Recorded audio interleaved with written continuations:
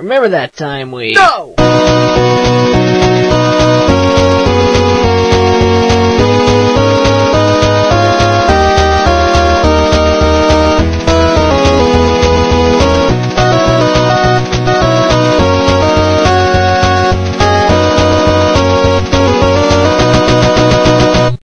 Well, that was easy. What do you want to do now? I'm gonna sleep for 20 hours, because my dream life rocks. Much harder, I might add, than this pitiful real life. Phil, did you get that game done? Because I'm ready for you to give it to me. You mean the game you told me to finish in a day? The game that you wanted to make because you saw Straw and Bad do it? The game that reminds me of the bitter regrets I face in keeping you around? That game, Joel? Did you get it done? Yes, I did! Oh, snap! Why is it an NES game? Because no self-respecting American company would touch it. Well, American games suck anyway. Hello, Anachronox. Ha ha ha! I am topical and witty. Right, so my only option with $50 was to outsource to a Hong Kong company called Foda.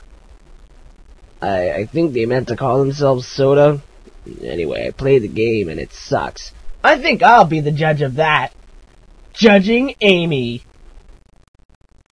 I hate you. Oh man, this is boss already.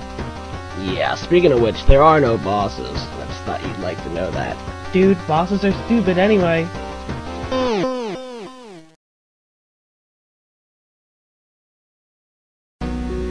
Mindy?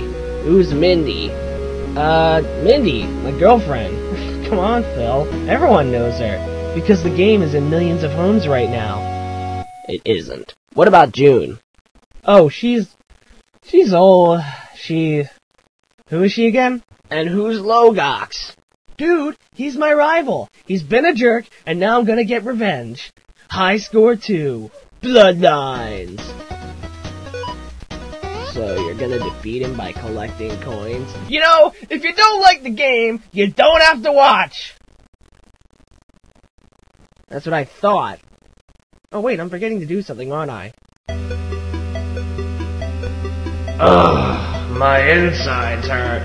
But we can still do the puppet show! We shouldn't do this anymore.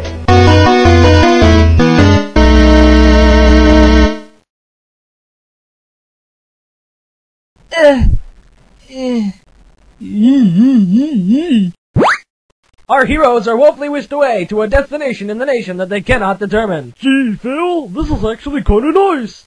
Hokey smokes! I think that's about to change! Indeed, Phil's interjection was correct as the hapless humans plunged towards American soil with no way to stop the fall.